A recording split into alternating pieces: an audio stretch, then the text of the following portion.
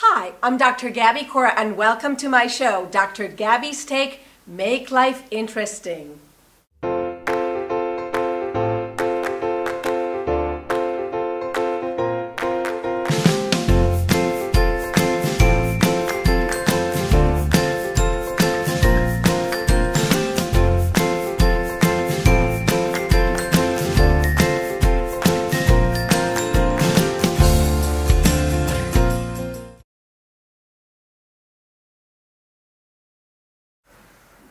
Now, Ana was in and out of consciousness for a while. No, after the stroke, she was totally gone mentally.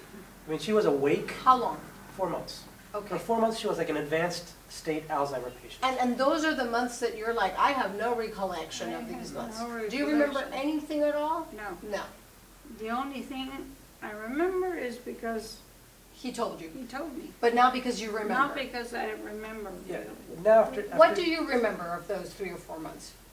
How much tape do you have there? I remember.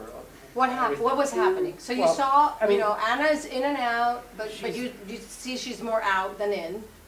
She was, so, here, we're, after the stroke, that's when I was told, listen, what she has is so aggressive. It's all over her body. You're not going to stop this or cure this or whatever with conventional medication, non-conventional, whatever you do. It's too advanced, it's too widespread. And on top of that, she wasn't responding mentally. I mean, she was awake and stuff, but she was asking me, where are the 2 sets of black twins that we have? And so that's how gone she was mentally. So you were like, okay. Yeah, I mean, that one sounds even funny, 2 sets of black twins, but a lot of the things that she would say were not exactly fun. And what kept you going through that time? So you knew that, you had the conventional diagnosis of what was going on. At the same time, you saw that she was not responding, she was not conscious. What kept you going? All my life I've been an extreme positive thinker. And I basically said, it's time to put your money where your mouth is. And but fundamentally, it was all about not doing what I had to do so our kids would not be left without a mom. With all the pain in the world, I could accept the fact, losing her. But I just couldn't swallow the idea. It was like a watermelon going down sideways. That our kids that were 3, 7, and 9 at the time would be left without a mom. And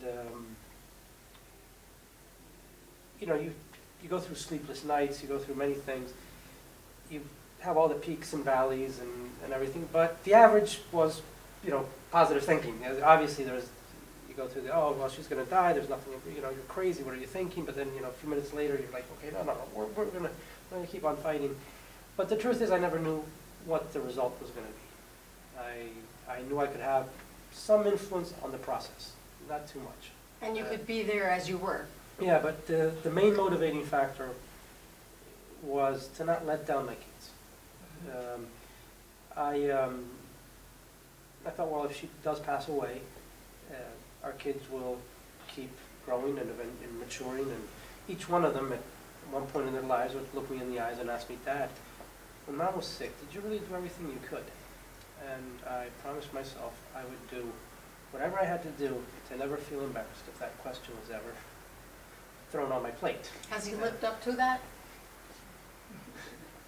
And I mean, really, I'm well aware that a relapse, can take her life in 6 months from now, or 6 years from now, or 6 decades from now. I don't know, but whatever it may be, I'm in peace with that. That mean, cruel guy we all have in our bathroom, right above the sink. You wash your hands in the morning and brush your teeth. There's a really mean guy or gal, and I can look myself in the mirror and get in peace that I've done what I believe is I could do. I mean, I really don't know if I could do anything else.